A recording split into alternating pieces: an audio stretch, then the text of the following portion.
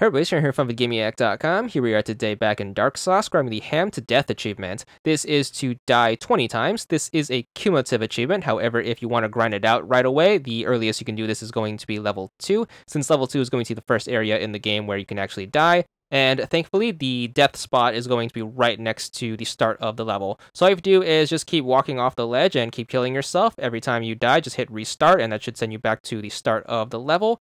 You should get an achievement for hitting 5 deaths called 5 Little Piggies. That's going to be 50 gamer score. And if you want to grind out to the whole 20, it should take just under 2 minutes. Once you manage to get death number 20, you should be good for Ham to Death. That's going to be 100 gamer score. And that's all there is to it.